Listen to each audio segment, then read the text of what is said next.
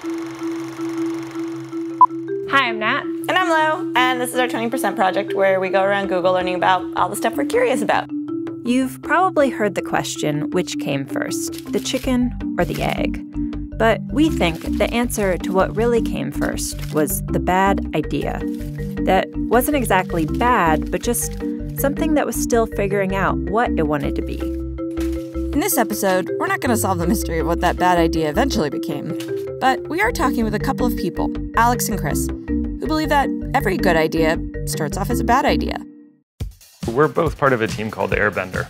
The Air in Airbender stands for Advanced Interaction Research, and the Bender stands for Bender. It's a physical interaction research team, which basically means that they get to try and invent new ways to use technology other than the ways we're already using it.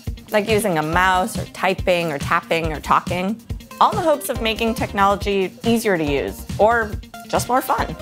The team is actually half design and strategy and half engineering, and so everybody can build enough to be dangerous.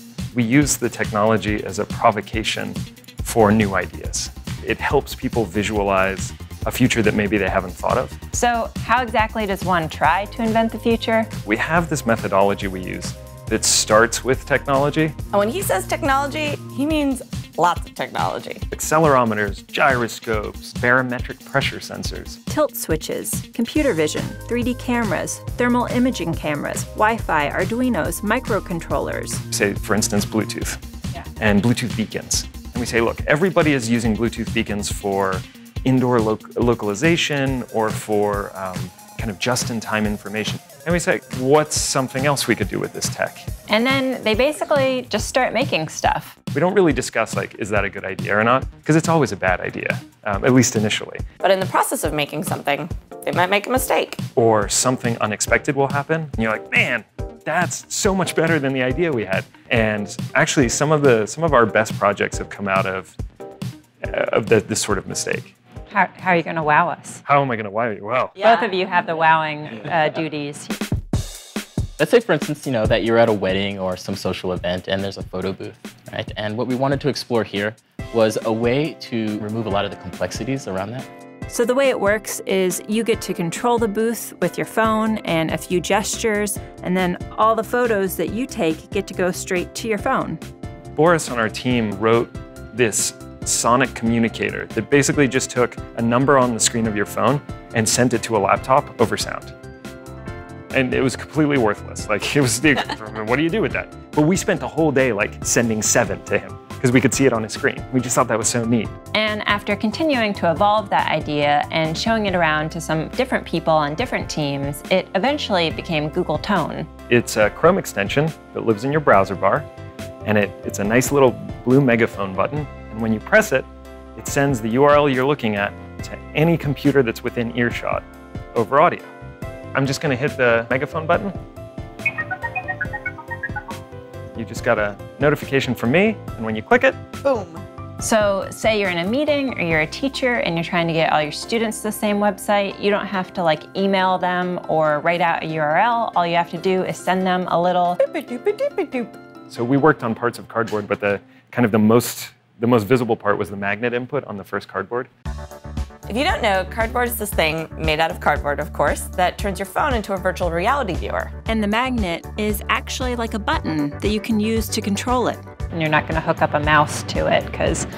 We tried all kinds of things. We tried, which we decided I'm really was glad you didn't do that. Not a good one. We tried whistling. Oh. And actually, it turns out like lots of people can't whistle. I was going to say. And even when they can, then you had a room full of people going. So yeah, the magnet was a good solution.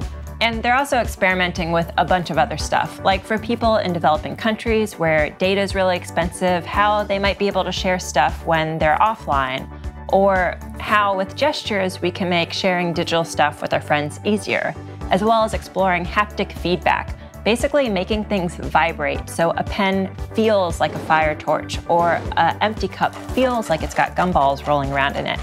As well as exploring a lot of VR because they're a part of the VR team. But just in case you're wondering, the Airbender team probably isn't working on anything that you've seen in your favorite sci-fi movie.